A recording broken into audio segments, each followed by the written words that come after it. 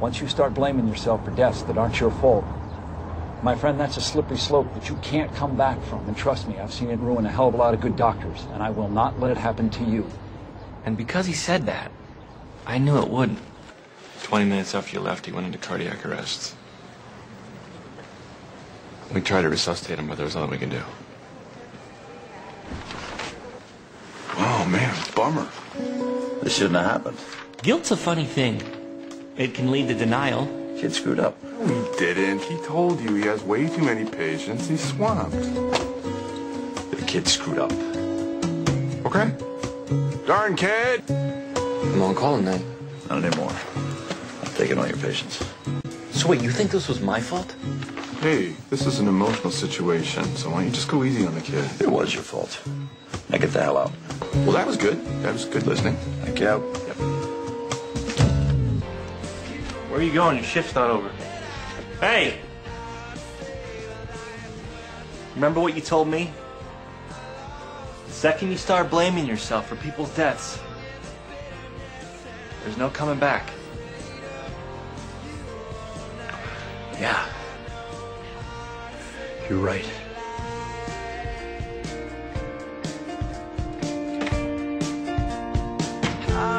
Well, I just want to say that what happened, it wasn't your fault. And I'm sorry. Thanks. I really needed to hear that. Good.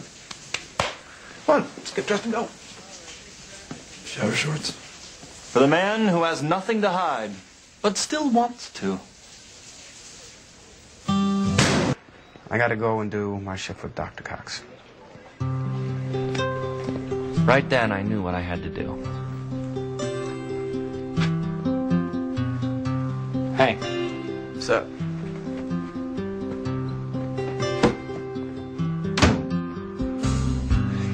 Never tell you. Probably wondering why I didn't show up before, huh? I know you wanted me to, even though you'd never admit it. Normally, I would kill to get into this apartment, and you'd try and keep me out.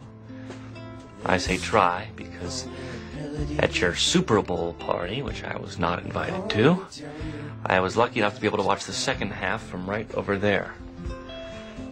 I was the bearded Domino's employee you invited in because I said I was a fan of Jerome Bettis, whoever the hell that is. Anyway, I tried to convince myself the reason I didn't come earlier was because of you coming into work drunk. But that's not it. I was scared. I guess after all this time, I still think of you as like this superhero that'll help me out of any situation I'm in. I needed that. But that's my problem, you know, and I'll deal with that. I guess I came over here to tell you how proud of you I am. Not because you did the best you could for those patients, but because after 20 years of being a doctor, when things go badly, you still take it this hard. And I gotta tell you, man, I mean, that's the kind of doctor I want to be. Maybe he just needed time to heal, or maybe he just needed to see how much everybody cared. But I'd like to believe it was because of me that he was finally able to say this. You don't drink scotch. That's awful. Acceptance can take a lot of different forms. Whether it's accepting that it's okay to show your soft side every once in a while. Well, it's official. Chris left the band. Well, Ted, you know what I think? Good riddance to him. You'll find another tenor. Thank you, sir. And if you don't, who cares? You all stink anyway. Or accepting someone you love just the way they are. Can you tie my tie, Mrs. Espinosa? So now how come you don't have to get all dressed up? I am dressed up. Did you see any holes in these pants? No. I'm glad you made it. Listen, there's one more thing you have to do for me. You can't keep me from getting drunk. You have to forgive yourself for everything that went down the other day. You're so annoying. Yeah. Good. And where's your camera? Aren't you gonna take some pictures? Pictures of what? No. Crying babies covered in chocolate. People singing happy birthday to my son who've never even met him before. You know, the whole routine. Where do you think we are? Your name is the splinter inside me while I wait.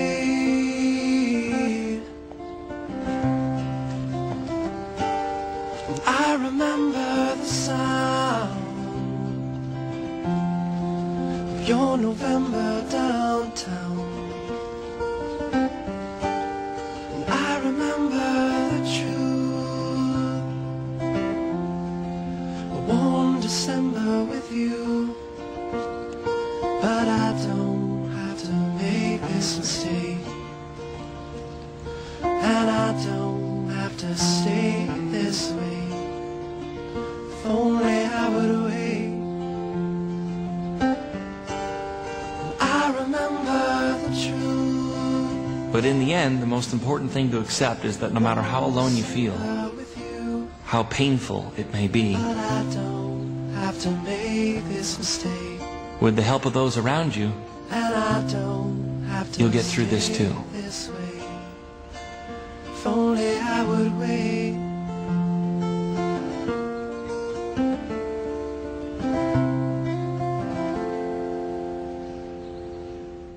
Glad you finally shaved.